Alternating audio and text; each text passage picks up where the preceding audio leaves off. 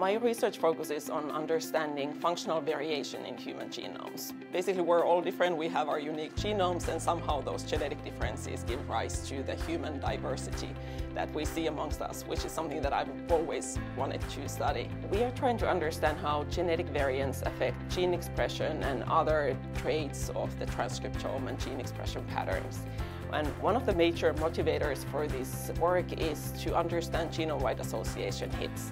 So when we have a genetic locus that has been identified to be associated to some disease, in order to actually develop drugs and interventions and build biological understanding of the etiology of the disease, we need to understand what those genetic variants are actually doing in the cell and in the body.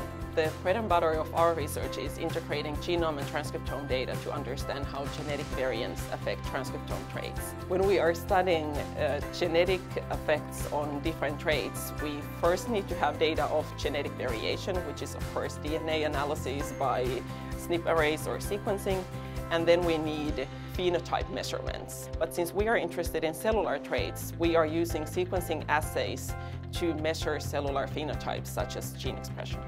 Integrating genome and transcriptome data can happen in many ways. One of the key approaches is association analysis, where we take genetic variants and genotypes from different individuals and associate that to expression levels that have been measured by RNA sequencing.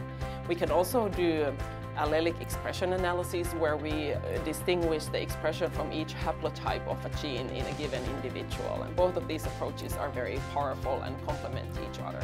I think that studying many different data types in an integrated manner adds tremendous value to research in general, in particular in human genomics. One of the things that I find really exciting in this space of studying functional effects of genetic variants is that even though we are starting to know and understand quite a bit of how the genome works, we are still very, very far from having a full understanding of the functions of the genome and the complexities of the cell and how these things eventually lead to different risks of diseases. There is this tremendous opportunity to make big fundamental discoveries in genomics right now, and it is a huge privilege to be part of this generation of geneticists and biologists.